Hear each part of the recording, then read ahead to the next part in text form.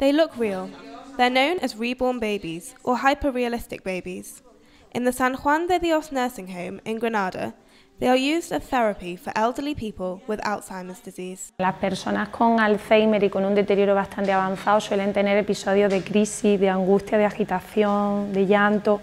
Entonces el bebé nos ayuda es una técnica de relajación básicamente y de crear sensaciones positivas y agradables. Thanks to this new therapy, since they first started to use it at the beginning of 2016, they have managed to reduce the negative episodes of residents by 60%. These babies seem a lot like real ones in terms of their features, the texture of their skin and their weight.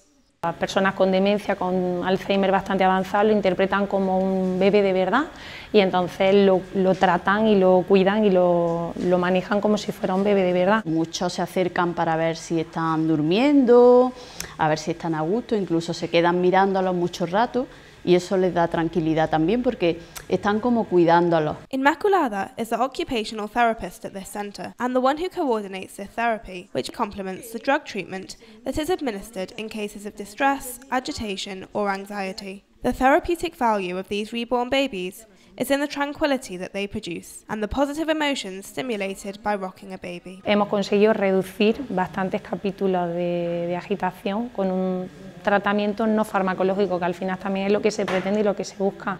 As well as the emotional benefits, there are also physical benefits, as activities such as dressing or undressing them involve working on coordination and motor skills.